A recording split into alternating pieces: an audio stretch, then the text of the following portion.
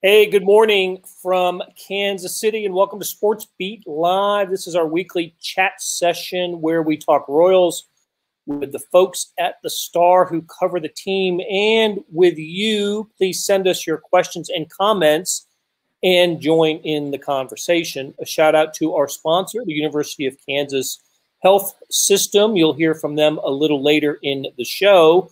Let's say good morning to beat writer Lynn Worthy and columnist Sam Mellinger and Vahe Gregorian. Hello, guys. Good morning. Hey, let's try not to bunt into a triple play today. Okay, a little bit of a cheap shot there, but we also get started with not the best of news. That's Jackson Kowar's Major League debut on Monday night. I've got the numbers here. Let me read them to you. He got the start. He lasted 2/3 of an inning, threw 39 pitches, 21 for strikes. Oof. Faced 7 batters, surrendered 3 hits, 4 runs, all earned. Threw 3 wild pitches before Mike Matheny mercifully got him out of the game for Urban Santana. Lynn, just take us through the decision to give Kowar the start, and then we'll talk about maybe where it goes from here. Yeah, he'd been, their best pitcher in the minors, at least statistically. He's right there with the guys, that group with Singer, Bubich, Daniel Lynch. They'd all been, spring training, big league camp 2 years in a row. They were a part of the alternate site.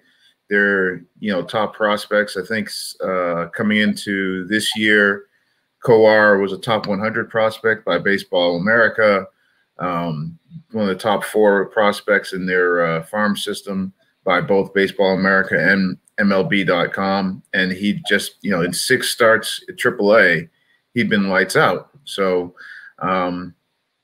things looked like they were lined up for him. I saw, of course, not that it's an indicator of what the organization should do, but you started to see in the last couple of weeks, social media, Royals fans talking about, well, they're not trying to win if they don't bring up Jackson Kowar. Well, they brought up Jackson Kowar. And they didn't win last night, losing 8-3 to the Angels. You're right. He was he won the monthly award for the AAA in AAA Pitcher of the Year for the East, I guess it was. There was great anticipation. I know that when some of the talk that you were hearing was that Kowar might have the biggest or the best upside of any of the early 2018 pitchers taken in that draft, and we just didn't see it last night. Certainly, as you said, Lynn, the numbers in Omaha were terrific. I suspect that that we'll see better performances from Jackson Kowar, but just a shame. Really, Vahe, isn't it, that it started this way for him? It is, because, it's such a thrill, right, when this is happening, especially with the guy as touted as he is. And the Royals do a nice job making a big fuss about it. He'll get his jersey from that game, and it'll be in a frame, but it won't look the same as it would if he'd had a really nice debut, I think. I'm struck by one thing, and you guys are all equipped to expand on it better than I am, but there is this place in between what more can he do in AAA and he's ready. And it's an interesting thing, right? And I make no judgment yet on whether he's going to be good in his next start. Who knows? It might be, to quote Sam Mellinger, just that he was nervy last night. It's hard to know, but it's just a great reminder that this stuff is not an automatic transition from one level to the next, especially as we think about other people we're excited about. There is a process. I hate to use the term, but there is. And maybe part of his process is, okay, that's what you learn from this game. See you next time. And he's a little more what we thought he might be next time out. Yeah, Sam, let's dig a little deeper into the Sam Mellinger dictionary here. It's a thin book. Mine's a pamphlet, so maybe just a folder. So what'd you think, Sam? I don't know if what I was expecting last night. I was hoping for his sake that, he'd have a little bit, he'd have more success and go a little deeper in the game. We've seen Royals, pitchers make their major league debuts and have, and pitch better than Jackson Kowar did last night. What was the one or two things that struck you about the debut that you just went, well, I didn't expect that? I was really surprised. I thought he was going to be really good last night. Really, like, I didn't, I'm not talking about a shutout or anything like that, but I thought he was going to be good for a lot of reasons. I mean, we talked about how he's performing. I also think that it matters that he has a changeup, like a really good changeup. I just think that that's a good weapon when you get behind in the count. You can even it up because guys are amped up for the fastball. And he was really well positioned. I did think that he was super nervous. The cameras, when he's on the mound, I mean, his chest is going in. And I mean, and I thought you saw that in his pitches as well. The three wild pitches that you mentioned, and I guess off the top of my head, I can't remember which pitches, went to the backstop, but there was a curveball that went about 54 feet. And, you can't tell me he's not overthrowing that. And there's fastballs that are left up. And then also a remarkable number of his strikes were just right down the middle. It's like when he was hitting the zone, it was right there where the bats are going to be. It was terrible. He was awful. But I don't think that means much going forward, or at least it doesn't have to be. Somebody this morning that I was talking to reminded me that Corey Kluber, it wasn't his first start, but it was his first start of the season, of his first full season, was against the Royals, and the Royals scored 6 off him in the first inning. Tom Glavine, I saw a list of some notable pitchers who had disastrous first starts, and Tom Glavine was number 1 on that list. And I looked up that game, and it was it was an S show. So it doesn't, I just think that this guy's 24 years old. I think, they're not bringing up a kid. He pitched in the College World Series. He's pitched in big moments before. So it's just, I was just really shocked. I thought that if anybody, this guy would be calm and ready for the moment, and he just wasn't. So that's on him. I think it's understandable. Nobody's should think he's not a good pitcher now, but that's on him, and he needs to have the confidence in himself to perform at that level, which, I mean, these are the best hitters in the world. You know what I mean? Like, this is no small thing, but he's got it in him. He's got everything in him to be a good starting pitcher going forward. And I expect him in his next start, which he'll get, I expect him to be good.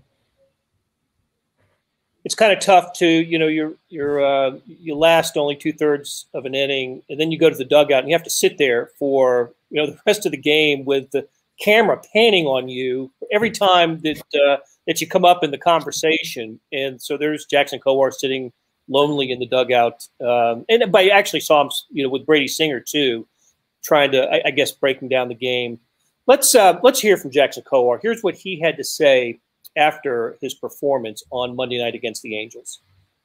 For the Royals, 24-year-old Jackson Kowar will make his first start in the big leagues tonight against a potent Angels lineup that is averaging 5.5 runs per game at home this year. Kowar has had a terrific start at AAA and was recently named the AAA East Pitcher of the month of May. Ohtani with the lead at second base. Anthony Rendon will be the next hitter. What happens on the payoff? It's on its way. It's grounded through the left side. That's going to be a base hit. Shohei Ohtani's going to be waved home. He better hurry. Here comes the throw. He'll score. And an RBI hit by Anthony Rendon gives the Angels a 1-0 lead. Great at-bat by Anthony Rendon. Kowar comes back with a 97-mile-an-hour fastball, but this one catches the heart of the plate. Rendon, again, hits it hard. For now, the Angels have runners at second and third, where a hit could mean 2 more runs. Into center field, hangs up, but not long enough to be caught. It's an RBI. The Angels add another, and they lead it. Mad Max keeps just hitting and hitting and hitting since getting healthy. 2-0. And moving up to second base is Stassi in the 3rd wild pitch of the inning. High bouncing ball that will plate another run for the Angels. An RBI for Iglesias. That'll bring up the 7th hitter here in the inning, Juan Lagares. Lagares into right field, down for a base hit. The Angels lead it 4-0. Oh, a 2-out RBI feels good. And another base hit with a runner in scoring position. So Jackson Kowar's big league debut goes 39 pitches, and he gives up 4 runs in the bottom of the first inning. Okay, we didn't hear from Kowar then, but we saw it, and I think that was just as ugly. And Lynn, did Jackson Kowar say anything after the game? What did he say about just how he felt about it and his his nerves? What did Jackson say? He actually said that he thought nerves was really only the first couple of batters, and then after that, it was just not being able to execute pitches. But I mean, watching it, like Sam mentioned, you could see him breathing, like the chest and shoulders up and down, and it was, and I remember Daniel Lynch's debut. There was a shot of him when he got back to the dugout after his first inning, sort of giving a big exhale, like, whew. And I remember thinking, and Mike Matheny said this, and of course he's gonna, be optimistic. But I remember actually while the game was going on, thinking that maybe if he could get through the first inning, that he might settle in and look more like what we might expect that he would look like. But he just never got there. And when you look at even that clip we just showed, it wasn't like they were hitting balls off of the wall and they didn't hit out of the park, and it was all. I believe it was all singles and then walks is what did the damage, and then obviously yanking those wild pitches. He just he said it was really the execution, but I think he mentioned the Ohtani at bat as one. That was a walk where he just he could still feel himself sort of like heart racing and all that sort of thing. But I don't know. I feel like that had more. It had more the atmosphere, the moment, the making your big league debut had more to do with the results than just the first couple of batters. But that's what he said afterwards. Yeah. Look, it was where I go with this now is the 2018 draft class, because now, correct me if I'm wrong, but 3 of them are now in the rotation. With Bubic, Singer, and Kowar, at least for the short term, right? For right now, yeah. And then of course Lynch is at AAA, and 4 of them have made starts this year in the rotation. And I mean, and we've seen Bubic, for a guy who was there all last year, he had to take that step back, and now we've seen him take a step forward this year after pitching out of the bullpen.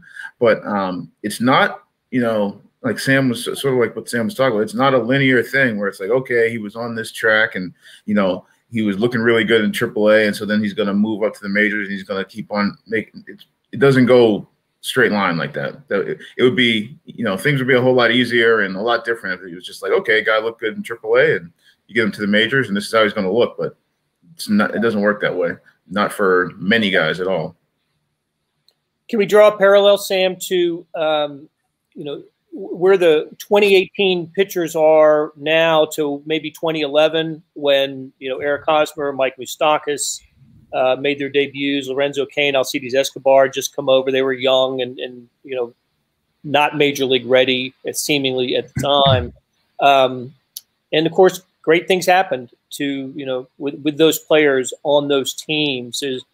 Look, I'm talking pitching versus batting order here, but can you feel optimistic in that way? I think that's the hope. I think that's what the Royals are hoping for. I think in that 2011 season, and Vahe, you might want to double check me on this, but I think this is right. They were over 500. I believe they were like a game or two over 500 from a certain date when those guys started coming up. I think maybe the Salvi date in Tampa going forward, they were above 500. And those guys, for the most part, I mean, everybody's going to have their ups and their downs, but those guys, at least in my memory, performed pretty well right off the bat, especially Salvi. God, he was hitting over 300. maybe that was before Major League Baseball realized he'd swing at anything. But, these guys, I think, are similarly talented, and it's a little awkward comparing pitchers to position players, but this class, and I think it'll include Bobby Witt Jr. Pretty soon. Him and these pitchers that we're talking about, they're as talented as, you know, collectively as Moustakas, Perez, Hosmer, those guys. It takes time. And, you know, I think we need to probably, like, statistically, I think if you looked at history would tell you that one of those four guys is going to bomb, you know, and or get hurt and just not have an effective big league career, and maybe more. And if you can get one to be really good, and one or two others to be a good contributor, that's still a really good draft class. And, you know, and it's a weird deal because I don't know how deep in the weeds we want to get in this, but, you know, Singer needs to develop a third pitch, you know, and Daniel Lynch. I keep seeing Andrew Miller and Daniel Lynch, but, you know, if he's an 8th or 9th inning wipeout guy, like that's pretty good. And if Jackson Kowar, he's got all the pieces, you know, I mean, he's got multiple pitches, and he's got, despite what we saw last night, he's got some guts, he's got some confidence, and I think that he is going to get his feet under him and perform. And if those kinds of things can happen, then that's going to be, you know, a cornerstone for this thing to turn around, just like that 2011. That wasn't a draft class, but that was kind of a class that came up together in a lot of ways. And then was Hosmer the next May? Was he May of 2012? He was 11. Definitely May. So he was the first one up, and then Salvi was kind of like, yeah, that's what it was. You're right. And then Salvi was kind of like the planting the flag down and moving forward. So I do think that, look, put it like this: if that 2018 draft class isn't effective and productive, then the Royals have a lot of really major problems. That's what I was going to ask you, Vahe. If it doesn't work out with this 2018, you know, top of the order draft class, I don't. The Royals don't have a future, do they? Well, they've certainly planted the flag on this, to borrow Sam's term. I mean, I think that this was the declaration of whatever else has been going on, that this is the hope for the future, right? The core hope for the future. I mean, there's certainly other things. And as Dayton has said, you know, one thing they find urgent is that trying to scrunch together the time that Salvi, Mondesi, and Bobby Witt Jr. will have on the field, for instance. That's a core thought of theirs, and that requires a few moving parts to fall into place. But, you know, the other thing with this rotation, it's with this foursome anyway, is you guys have all said this in some form or another, but each guy is going to be on his own pace. And, you know, we'll learn some stuff from the history of it, but in a way, Singer's the most exemplary aspect of this, right? Just because we've seen him over a little bit of a haul now, and we've certainly seen some progress, but we've certainly seen that he's still a little volatile in some ways. And I think maybe he's a good thing to focus on, just in terms of understanding that whatever pace these guys are on, there's going to be bumps. We've obviously seen it with a couple of them already. And I don't think you can think they're going to be the fully formed deal this year. I think an interesting question is, if you're looking towards 2022 and 2023 as being what you hope are more abundantly promising years, how much does them being here now, if all of them are here now, help towards that, or is it possibly counterproductive if they're struggling here? So there's a lot of questions like that a lot of people get paid big money to handle. Yeah, look, I think you take your lumps with these guys now, and the fact that they're, you know, playing 500, right, 29-29 with without Mondesi, who we'll talk about after a break, and with, you know, Jorge Soler and Hunter Dozier struggling. Although it was great to see Hunter Dozier pick up 3 hits last night, including his first opposite field hit of the year. Maybe that'll kickstart him. But the fact that they have the record that they do with who they've put out there, and they seem to have been less than 100% all season, I think that's progress. So, hey, Larry Looper says Kowar will be fine. Remember your first day at work. I got lost on my going to work on my first day. And I've blacked that out. I'm not. Right. I dominated my first day. All we did was go out to lunch, and then Fitz was like, "Okay, that's it." Yeah, I was gonna say the training went pretty well. I'm trying to remember what I filled out a lot of paperwork. That's what I remember. I filled out a lot of paperwork. But I would, Blair, you know what? Let me just throw in there, because we're talking about that pitching class. There was a whole lot of people when we went into spring training talking about how they should just go all in on the young pitchers, and they don't want to see them trotting out Mike Minor and Jacob Junis and whoever else. And it's like, this is why you need guys, okay? If you go back and look at, and I still, this is not anything against, Lynch or Kowar, because I think they, these guys are obviously really talented guys and have a chance to be really good. But if you went into the season just rolling, 4 guys out there who had the total of, I think it was like 20 starts in the big leagues in empty stadiums, and said, this is what we're going to go with all year, people would be losing their minds right now. But they all this, we don't want veteran guys. We don't want these.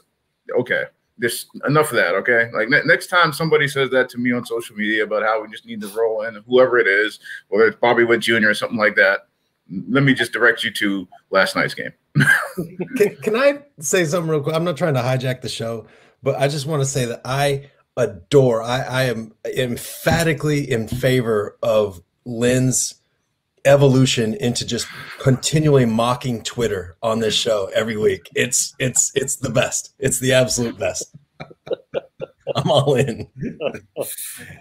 Well, I'd say in support of Lynn's idea here that if you like the 16-9 start and you like the way they responded to the 11-game losing streak, then you can appreciate the veteran pitchers that they had, because they helped build that early record and help them get out of the Keller and Minor.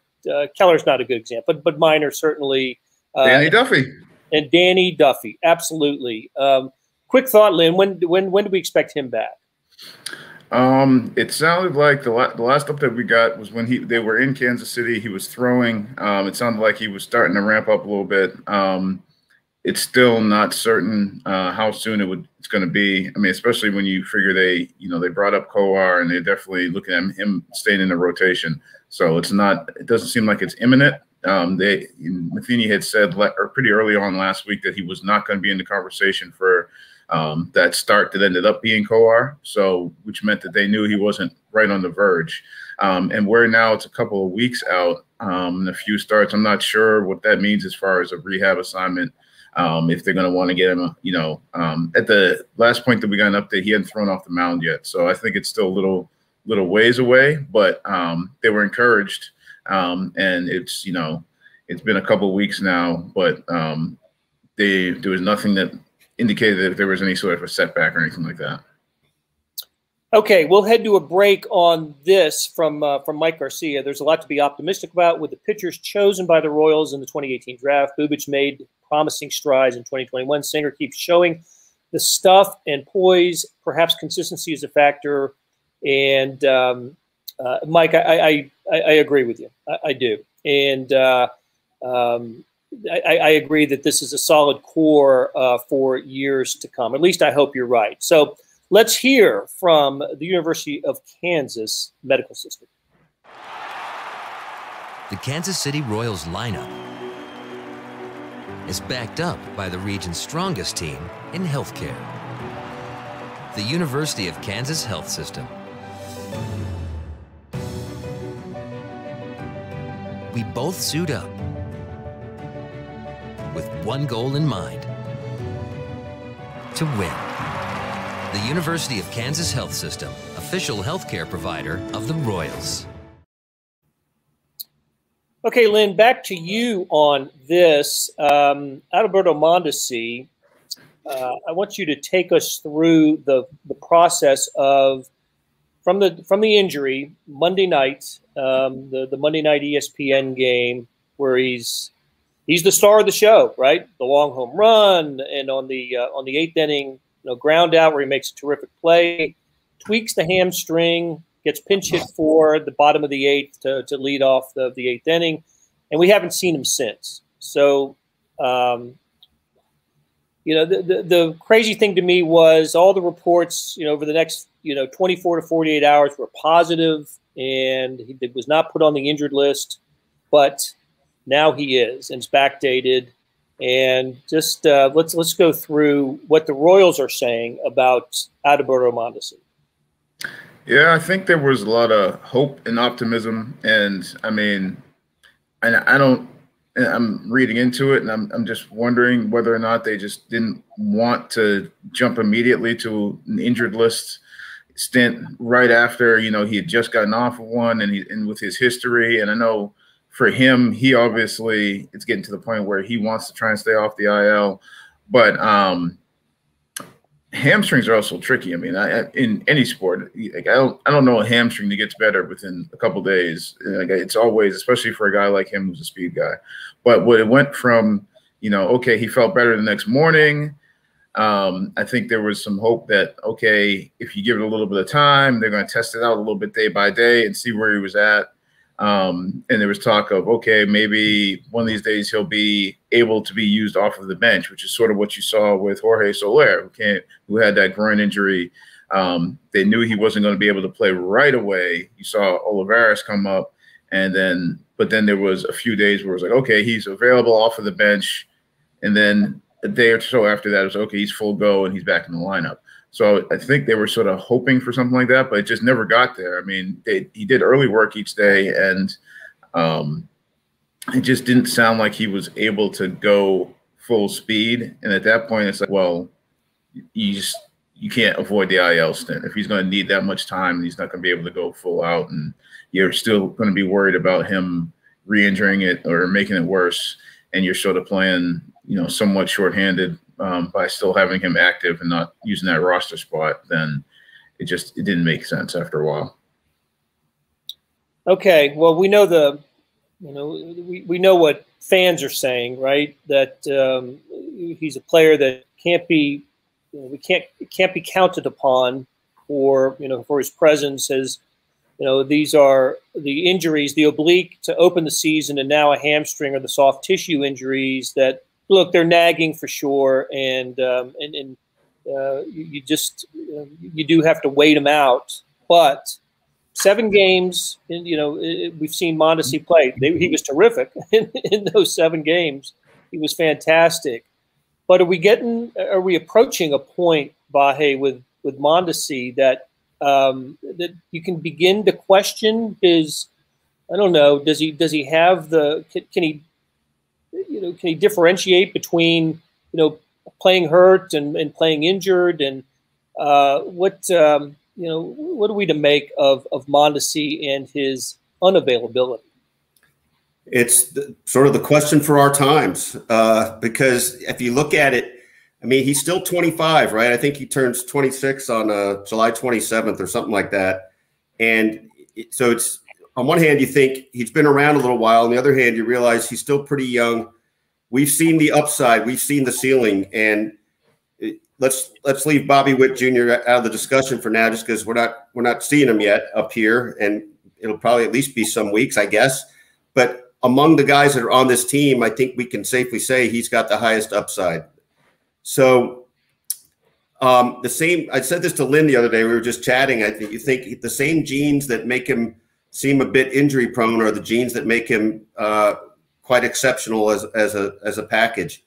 And so the question is, okay, how do you deal with that? And I think, to me, the upside is still my guiding light here. And it's entirely possible this is going to plague him all his career.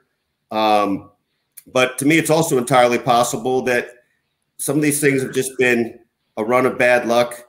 The types of injuries that are nagging, and maybe he's not going to have this afflicting him all through his career. That sounds a little, as I say those words coming out of my mouth, it sounds a little Pollyanna-like and a little too optimistic. But I just think that you got to keep your hopes on this guy. I think he's too important, and I know there's people that want to see him go. I mean, to Lynn's gang on Twitter, that's I'm sure that's the case in some places. But to me, it strikes me as a classic case. If this guy ever ends up on another team in the near future, it's going to be ruinous to Royals fans, because you're going to see the upside. It'll just happen that way. Oh, he'll destroy the Royals. I mean, there's no doubt about that. He would probably end up in the division and get to kill the Royals 18 or 19 times a year. So, all right, Sam, let's have it. Yeah, let's hear it, Sam. Yeah, knowing full well that the Royals have a shortstop in Omaha right now playing very well. Yeah, and with a history of durability as well. Who doesn't miss games. Yeah. As my friend Steven St. John said the other day, Alcides Escobar will never get hurt even if you want him to. he will be in the line no matter what. No, I mean, I think that, if I can join Lynn's dunk show just for a quick second, wanting Mondesi gone is lunacy, just absolute insanity. But I do think we're at this point where you can't count on the guy. You just can't. And shortstop is the worst position to have this on, because pitchers, you have enough pitchers and there's moving parts. There's not a lot of teams that have two guys that can play above average defensive big league shortstop. The Royals certainly don't. There is a huge drop between Alcides Escobar as a shortstop and Nicky Lopez as a shortstop. But they are in this weird spot, I think, now where I don't think they can depend on Mondesi to be healthy. And maybe that means spending a little bit more of your limited payroll on somebody that can play shortstop. Maybe he's also a second baseman. Maybe he's Bobby Witt Jr. I don't know. But you kind of need somebody else that can play that position, because it's frustrating as hell. And it's frustrating. I don't want to get this is not like a Mondesi is soft kind of thing, but there has been, I mean, even when he was in the minor leagues, you heard people saying, he's just got to figure out the difference between injured and something that he can play through. And I think there was some hope or expectation that would come as he got a little bit older. And also, not insignificantly, he's arbitration eligible. I think there was some hope that once you start playing for money like that, things change. I mean, that's the way this business works. So that hasn't happened. Again, I'm not saying that he should play through this hamstring injury, but I am saying that they delayed putting him on the DL or the IL for a few days, which is a sign that the team thought it was something that he might be able to play through. So there's a lot of moving parts here. Mondesi, I know, is frustrated as hell about this as well. But I just don't think that going forward, the Royals can let themselves be in a position where they don't have another guy that can play that position. Look, you can't. Nicky Lopez is not the shortstop of the future for this team. He just isn't. He's the stopgap. And look, this was a guy that wasn't going to be with the team coming out of spring training, and is with the team because of the original Mondesi injury. So it's just, I don't know. Again, I'll go back to something we talked about earlier. The Royals have played all but 7 games this year without their, not their best. Yeah, you can call them their best player, but certainly the player with the greatest potential. And they're still a 500 ball club, without him, which I think speaks well for what this team has put together so far this season.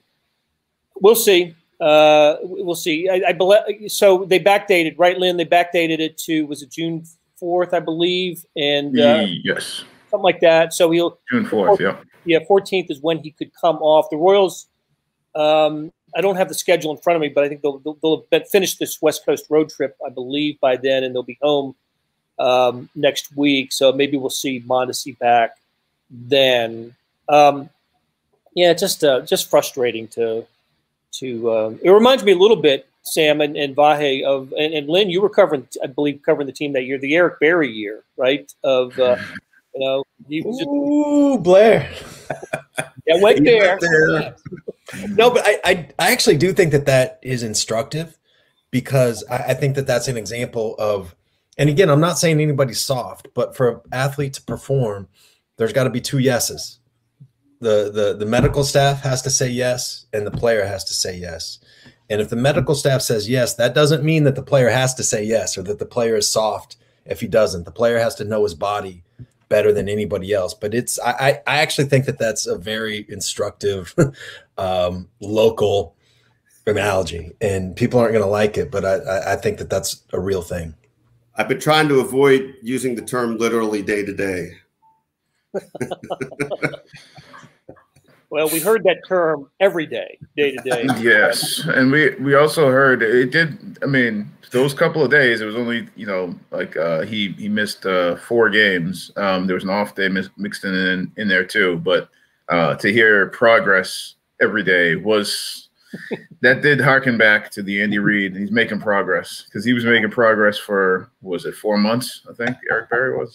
Yeah. And when who was it? Was it Andy or Rick that said literally day to day? But when they said that, I felt like they were in on the joke. You know, they were like, "All right, guys, I know, but literally day to day." Yeah, big difference in those scenarios. Eric Berry was, you know, at the end of his career, right? There would only be one more season, and Mondesi's at the, you know, close to the beginning of his career.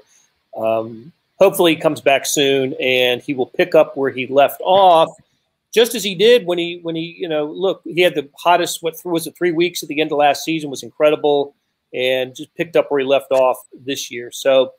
Okay, guys, it was hang on. Mike Garcia says Lorenzo Cain got hurt a lot as well. Absolutely right. You know, Lorenzo Cain was, boy, I always used to, when Lorenzo Cain was beating out like an infield hit or something, he would take that long step to first base, that long last step. I just thought, oh no, here it goes. You know, here it goes. But you're right, Mike. Lorenzo Cain got hurt a lot as well. So fingers crossed that Mondesi will be back soon, and he'll pick up where he left off. So we'll do the same thing. We'll pick up where we left off next week, next Tuesday. Please join us. Thanks a lot for joining us today, and big thanks to Vahe Gregorian, Sam Mellinger, Lynn Worthy, and our producer, Beth Welsh. Thanks to all of you for joining us today, and to the University of Kansas Health System.